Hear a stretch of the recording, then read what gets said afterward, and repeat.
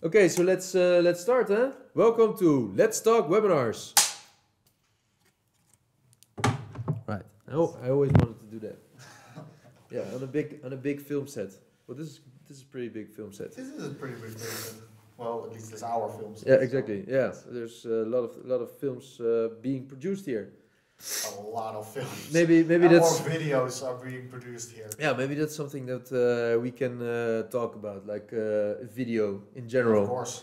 Yeah, because you know, a lot of people, especially when you look on the internet as well, it always goes about content. Yes. You know, and you know, actually, it's content is a buzzword right now. You see, actually, also content creator. You know, the people that are. Yes. Yeah, they are having the task to create lots of content. It's like a verb. It's also like an adjective. It's like blogs, videos, webinars. But you Social know, media posts. yeah, exactly. Podcasts. Of course. So, but maybe it's good to zoom in on one specific type of content that I think we both have a lot of interest for, and that is video. And that is video. Yeah. So, what does it mean for you, video? Well, video for me means, well, of course, a lot, because I make videos almost daily right here at WebinarGeek. Yeah. As a broadcast operator and as a content creator as well, which range from the YouTube videos, which some of you may already saw, and sometimes help videos as well. So video, and a lot for social media as well. Yeah. Short social media videos. So every day I'm working with video. Yeah, exactly. Yeah, and I think it's for you about the same, right? Yeah, I think what for me, you know, video is there's also you know, buzzword incoming, passion. You know, it's for me when video started already when I was very young. In the 90s we had the video stores, and every time when my parents like lost me, they would call the video store. Is he standing there? Yes, he is at the horror section. Okay, can you tell him that we are going to eat? You know, so it already, and I was always looking at these VHS covers, and it was very like it. Already, you know what I really liked about it? It told a story already.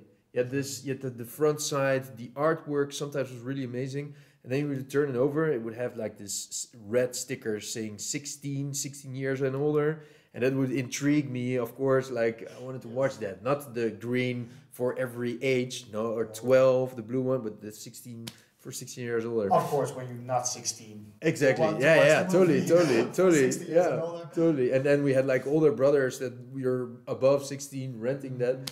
But the thing is that, you know, it is very, there is a link to that and today, because, you know, there was on the backside, there was a small story, like, you know, it was like a synopsis of the movie. Yes. And it was written for with the purpose of you renting it. Yes, exactly. There were like maybe 3 or 4 little squares with an image of the video, and it was only created. It was already some kind of content created, a visual created for you to take that box, go to the counter, and rent it. So it's actually marketing.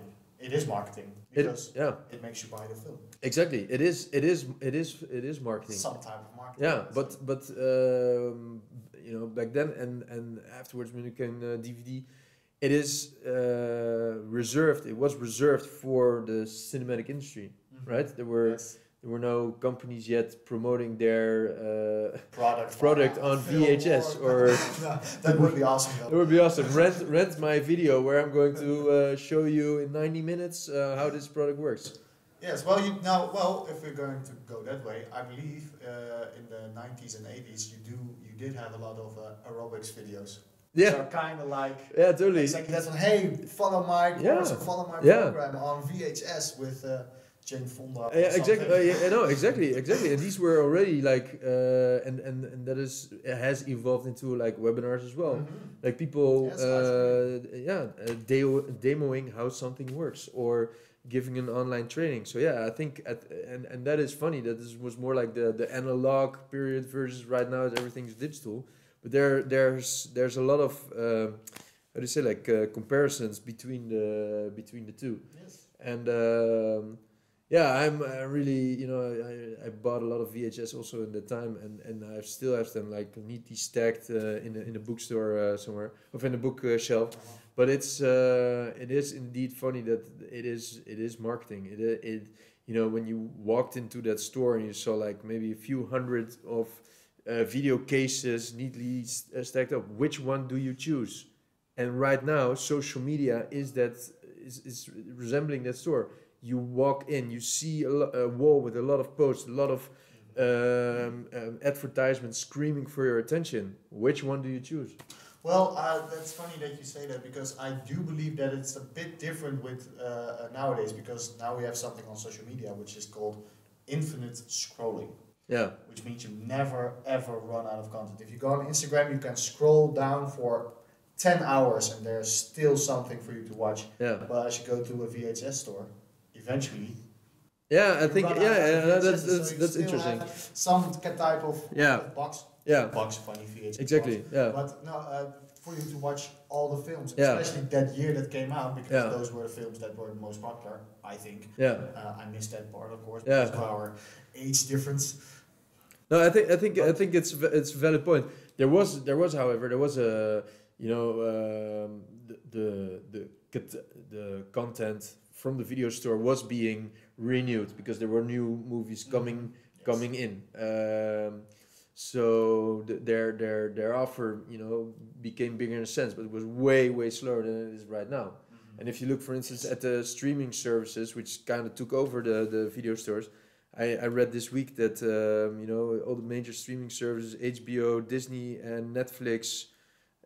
Which one else? There's one more. Disney, Netflix, HBO, and Amazon Prime. If you combine, they've like 800,000 titles. So you'll never have enough time to watch it all. And that's also, like you say, like infinite. The amount of content is infinite. I think that we humans have come to a point where you cannot consume more content at a certain moment, right? Yes, and that is also something that I actually like about those stores. Well, in my case, it was the free record shop where I bought my DVDs. Yeah, totally. Yeah. The step further. Yeah. But also there, and especially with new content on social media, we can still watch the old movies from the 90s and from the 80s. In the 80s and 90s, you only had those movies because you didn't have movies from the future. Yeah. So we can go back in films right now, but back then. Or otherwise you could watch a black or white film. That's true. And silent film. But then exactly. But they say like when it's older, it's more like a classic. There's a lot of value there. There's a lot of lessons. There's a lot of art to be discovered there.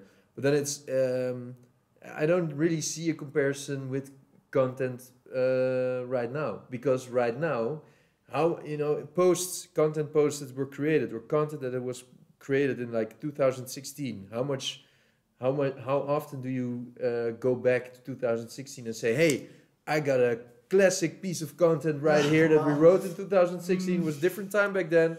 But we want, applies to music, I believe, but not via YouTube videos or something. I don't show to my friends, hey, check out this awesome ancient YouTube video from 2016 I found. No, so but it is a funny aspect actually, because you said the content loop is infinite, but it's also that we somewhere we expect from content for it to be the latest. It needs to be the latest, and that is live streaming is actually building that as well, because when you're live, your content is the most up to date. Yes. You can share facts from that day, and then the next day your live stream. If you're a high performing content producer, then. It's like the news, then the old one becomes obsolete. Exactly. After 24 hours. Exactly. Yeah. So it is funny in a way that the content that is being created today for marketing purposes, for businesses, it is it has this element of it needs to be relevant. Yes, and that is relevancy. Yes, this is an interesting topic as well, because if I watch the content of nowadays, I don't think there is much, or I think actually there is a lot of relevance and new things or things that are going on in the news in post from social media, for example. So I think relevance, like you say, is indeed very important. But one thing you said a couple of minutes earlier, you talk about how movies, classic movies are art. Yeah. Can you explain a bit more about that? Because you call classic movies art, so you gotta give me some examples. Okay, well, I know you want to. I know, yeah. I've been waiting for a moment, a stage, a medium for this to share. Well, I think we can prolong this video with at least like 60 minutes if we're going down that road. But no, you know, there's it's funny, like when is, if we talk about movie or specific content, when is it becoming a classic? You know, it has to do with time. You know, there are, you know, there are probably a few gems out there that became an instant classic. There's also movies, especially when you're talking like a cult classic, it takes time. You know, there's a lot of people. Yeah, there's a lot of people that need to talk to each other about it. They need to see it. They need to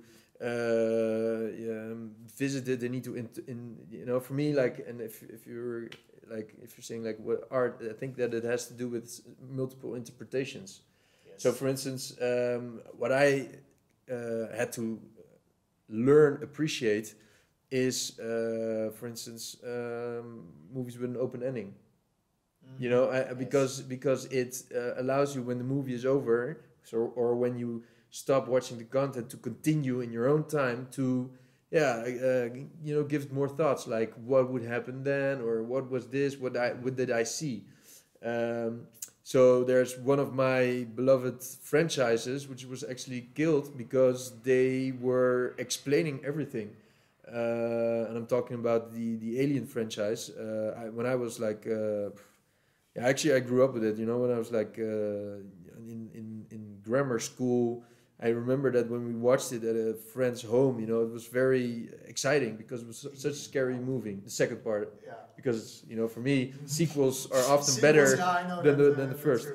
But, you know, and then, you know, in the latest, a few years ago, they had to explain where these xenomorphs came from. And for me, you know, it killed every mystery, you know, and there was like, maybe that is also with a link like for today. Are we not explaining everything too much, because it's some kind of kills the creativity of a person, or the space where you can actually allow someone to think about what something means, right? Mm-hmm. So, and I think that like in the classic time, or like a while back, they gave more space for that. And if you were watching, like, also there was a lot of build up, you know, and there was a lot of story is an extremely important element to every type of content. But right now we live in an age where if there's nothing happening in the first 3-4 seconds, people skip. And that is, it's, for me as a video producer, it's extremely hard, because you cannot build up anything, because we have developed a super extremely short attention span. And you know, the fact that you have to adapt your content to it, because otherwise I think that's a very, very big challenge. I think it's a very big challenge too. For example, let's take TikTok and YouTube. Still on YouTube, the videos are 10 minutes. Well, compared to a movie, 10 minutes is still incredibly short. Yeah. But TikTok is, I believe, maximum of 30 seconds, and 10 seconds normal. 10 seconds. 10 seconds for a video. Yeah. For a video, and for one piece of content, 10 seconds to tell a story, a joke, or whatever. Yeah. It's incredibly short, and I think because we grew up with those films and DVDs and with open endings. Yeah. It's funny that you say Alien, because I believe the director from Alien 1 was Ridley Scott. Exactly, yeah. Yes, and well, one of my films that I grew up with was Gladiator, yeah. Also by Ridley Scott.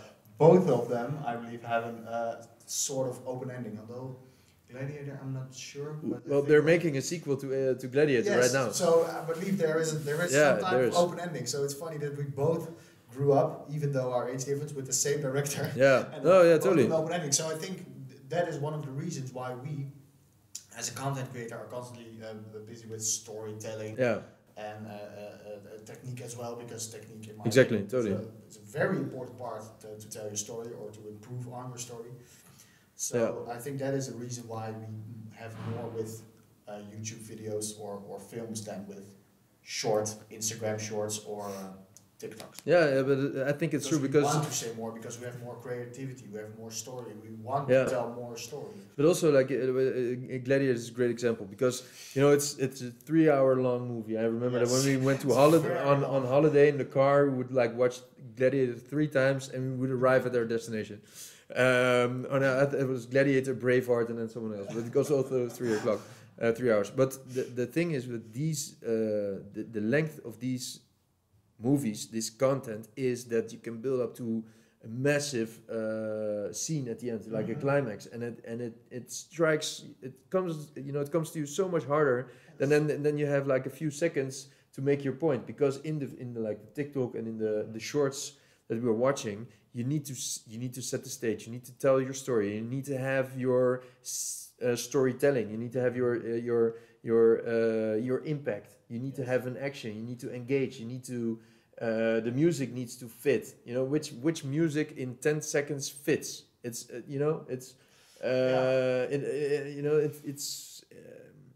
it is extremely hard to be differentiating, and that is and I think differentiating is what everybody tries to do, because of the infinite content loop. Yes. You need to stand out. So it's But the thing is can you really stand out if you only have 10 seconds?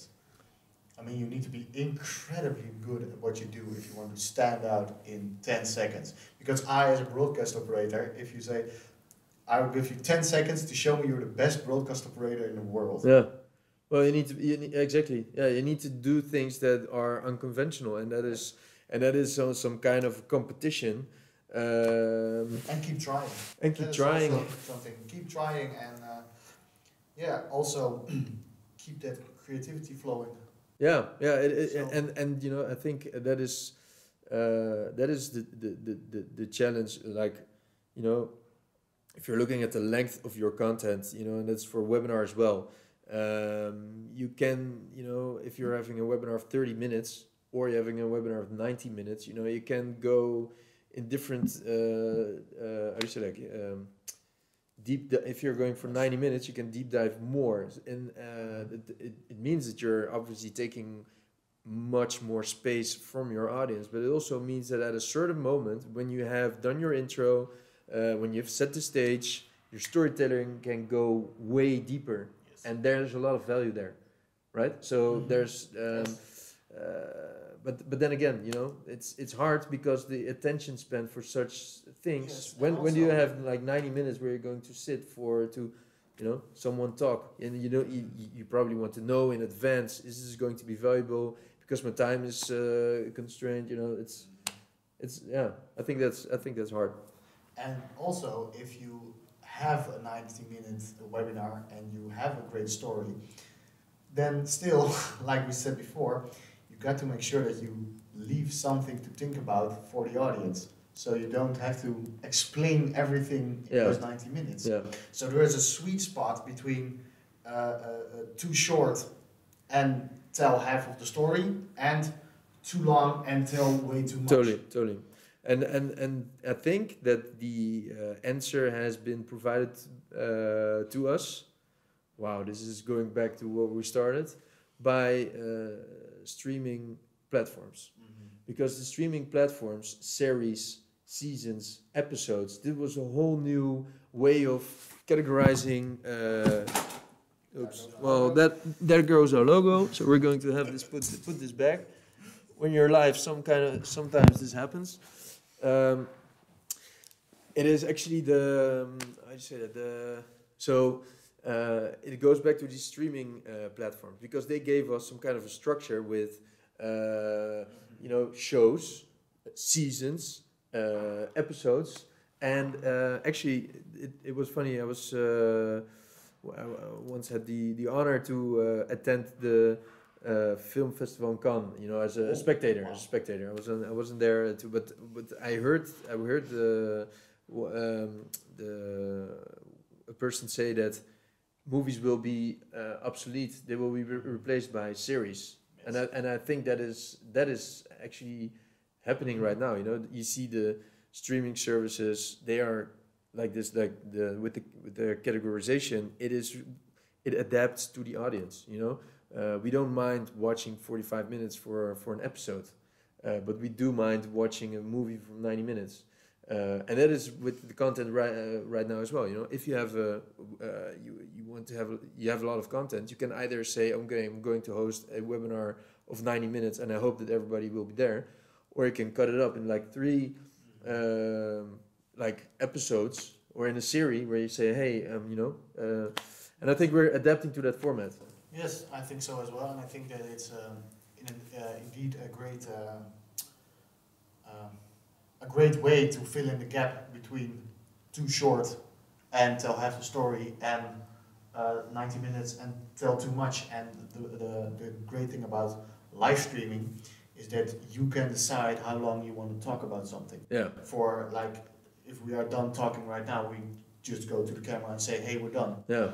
So it's also with live stream and content creation, you decide how long a piece of content will be and how long you need. Because it would be very weird to say to a content creator, well, you've got to make 15 minutes of content right now. We don't know. Yeah. So that's why also with a lot of YouTube videos, or at least I thought, 10 minutes is the only thing that works on YouTube. And I've proven on our own WebinarGeek YouTube channel that isn't the case.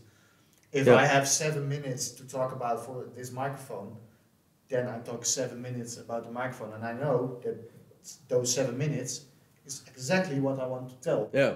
And it's all the information that I know, all the information I want to tell, and I know that those 7 minutes, because 7 minutes compared to a 90-minute movie is still very short.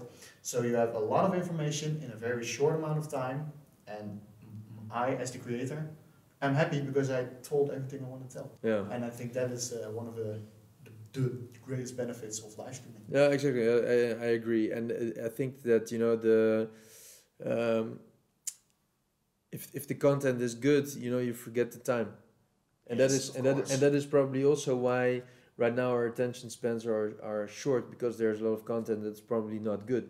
So we've become a content creator. yeah, exactly, So. and we have become like very picky, like where do we want our limited time to go to, right? And but because back then, if you would watch a movie, you were not like watching, hey, I'm already watching like 62 minutes, right? It's and right, Just watch it. you would watch it, and it would be good or not, and that's it. But and I think that right now the time is already an important factor in advance, and that is that is sometimes difficult, right? It's become part of a metric for, also with YouTube, right? Mm-hmm. Like if you have longer videos, then you get more audience, right? Then you're being presented with more people from the audience than if you have maybe 1 or 2 length videos. I think so, yes. I don't know for sure because I don't know much about those YouTube analytics. But I think it is, if your video is between 10 and 20 minutes, it gets more attention than shorter than 10 minutes or because way longer than 20. Yeah, because I would say that but that's my personal opinion. I would say the algorithm should be that the more interesting your content is, the more audience you're being presented, instead of the amount of time that is being spent on creating the content. Yes, well, I think that the algorithms should just be based on clicks and a mixture of what you already know and what you completely don't know. Yeah. That is something I always have found to be a bit troubling, because if I go to my YouTube right now, there's probably a lot of things to do with cameras, music, and those kind of things, but I will never ever see a video about the top 10 greatest construction workers of all time. See the greatest metal guitars. Yeah, exactly. And of course I like it, but it's like eating your same favorite dish. You know you like it, so but give me something else, please. So I think that is also one of the reasons why.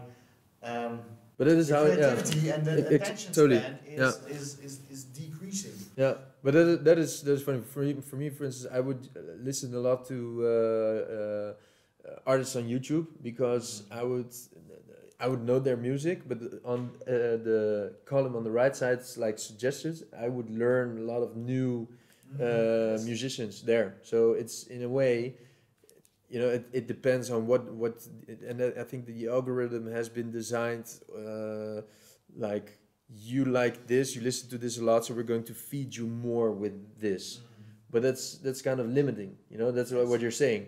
You actually want to learn more. Like, hey, okay, I already know this. What's there? What's behind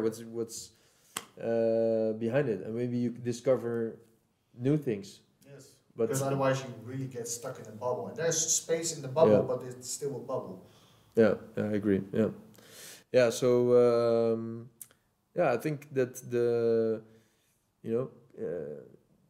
I think that we can say that as a content creator, we feel that like algorithms are pushing you in a certain way for that needs to be consumed. It needs to have metrics like time,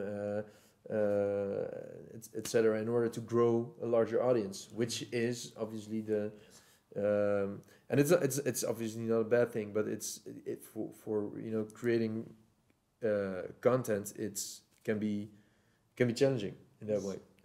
Yeah. So basically, I would say that in order to conclude this talk as well, is that creativity, storytelling is the most important metric in creating the content, and we've seen that. Why are we connected to movies? Because they played that part well, right?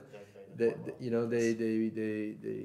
had like a lot of creativity that we would put in, and it established an emotional connection. And I think that is something that brands try to do that as well today, right? Creating an emotional connection with your audience.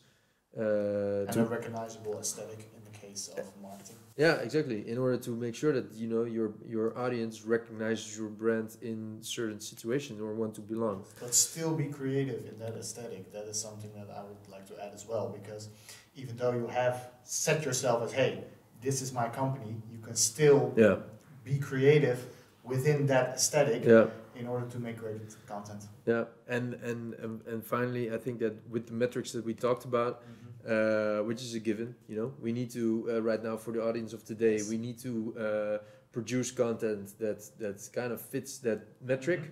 Grab the attention in the first few seconds in order to escape the infinite loop. That's actually a good thing, because that's a challenge for us. For us, and it is indeed, it is a good thing. It is a good thing because it challenges us to be creative in these first few seconds. Yes. And for the future as well, because if we are creative within those 10 seconds right now, maybe we have an advantage in 10 years. Totally. Right now we jumped on the TikTok train, to say so. Yeah. So.